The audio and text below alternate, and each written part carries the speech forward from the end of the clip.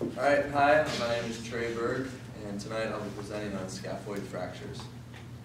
For an outline of tonight, I'll talk about the anatomy involved with the wrist and hand bones, etiology that causes scaphoid fractures, some evaluation techniques, treatment options, and returning to activity. First, beginning with the anatomy here, you can see all the metacarpal bones. The scaphoid there in the anterior view sits right there. Posterior view, you guys can all read there and see that.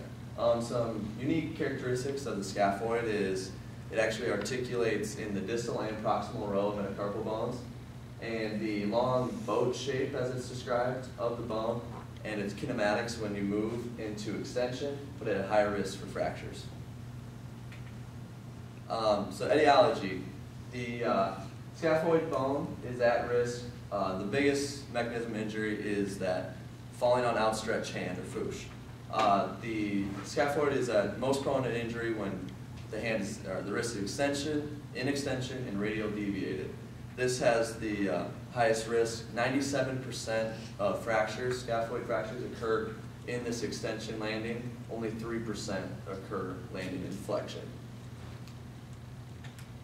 So clinical presentation, when an athlete or a client or patient comes in, they're going to, mainly is that mechanism of injury I just previously described. 97%, as I stated, are falling on outstretched hand. Some other signs and symptoms is complaining of a deep, dull pain in the wrist, worsened by gripping or squeezing, and then the key note here is the anatomical snuff box, which I have a picture up here, fullness or swelling in that, and pain in that area as well.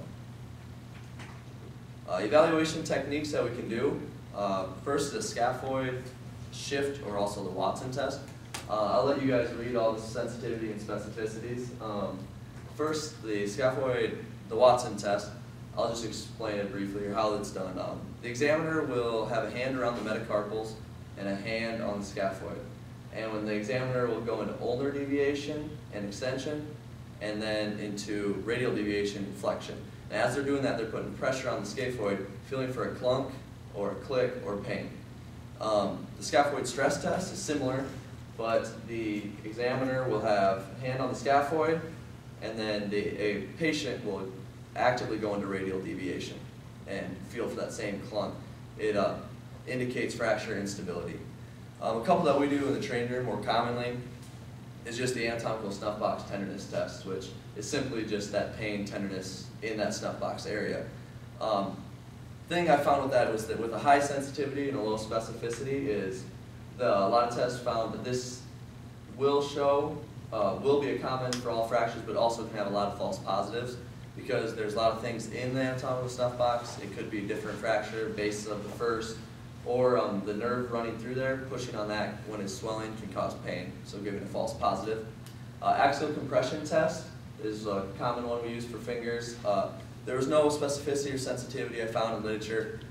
Literature really argued whether it worked or not, and most of them came to the conclusion it didn't work for detecting a scaphoid fracture because there's so much going on there, and then if there's swelling, you can confuse it with the base of the first. Then this leads to our imaging techniques. So the first one is radiography, X-ray. Those three views right there, common ones, the AP, lateral, and oblique. Another one I found in literature is actually the scaphoid view. The patient is put into ulnar deviation and extension, and then the X-ray is shot at a special angle, which is shown to be a better view for detecting.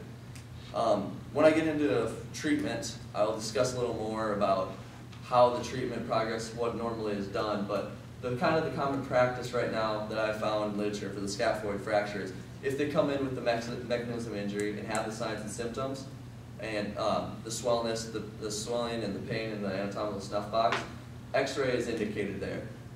If the initial X-ray is negative, right now the current practice is we take 2 weeks in a short thumb spica, and then re-X-ray 2 weeks if the symptoms haven't gotten any better. This has been argued a little bit now and is changing. The MRI and CT have becoming, not historically were done for scaphoid fractures, but becoming more commonly used.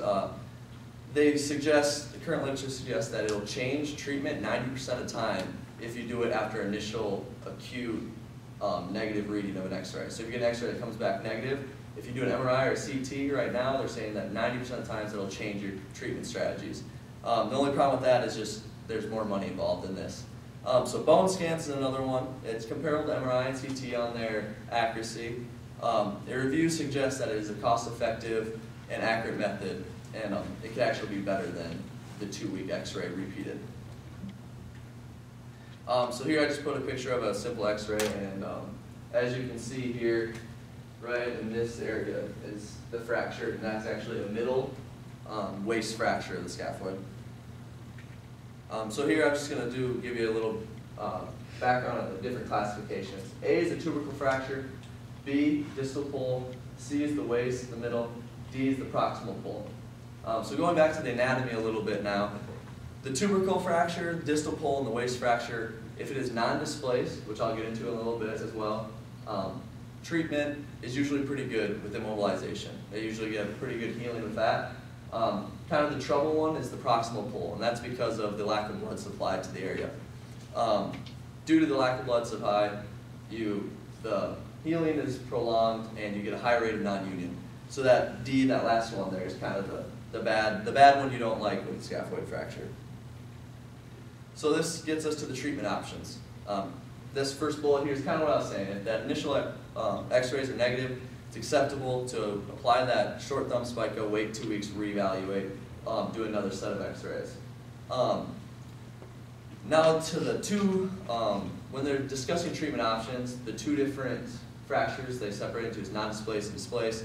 Non-displaced fractures, the distal and the waist, as I said, usually heal well with strict immobilization, and I put 4 to 6 weeks, and the more I look at it, the more articles are tended to be a little prolonged with that, and actually more out into the 8 to 12 weeks due to just the high risk of non-union in the scaphoid. It's not like other bones. So screw fixation could be used if we're an athlete or a high risk and we want to try to speed up the process. If it's that proximal area though, a proximal fracture, then it's an orthopedic consultation just because of that necrosis chance. That doesn't mean though they have to do it operatively or screw fixation. They can do a conservative treatment with that long arm cast as well. A displaced fracture, these are high rates of non-union, especially the proximal pole.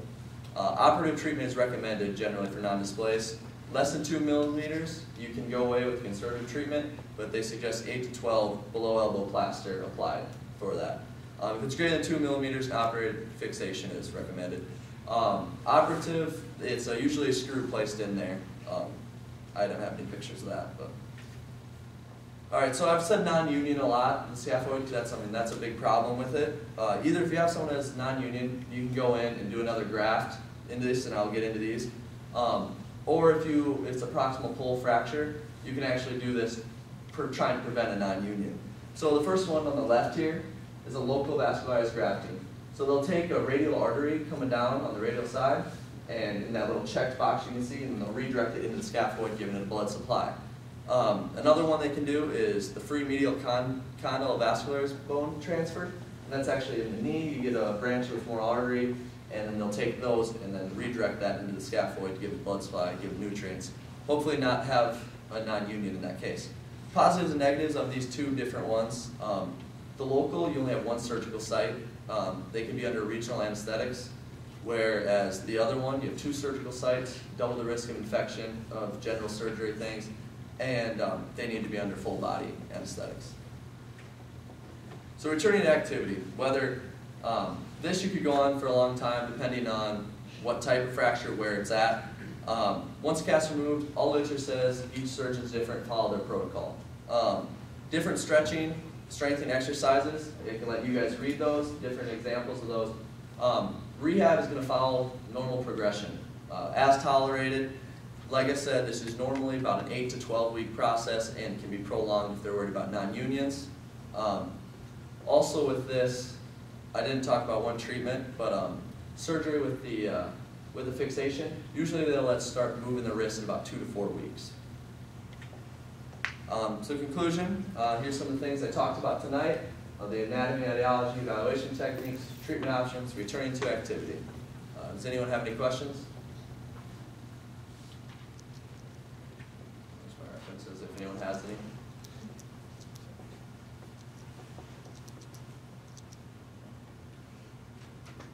Thank you.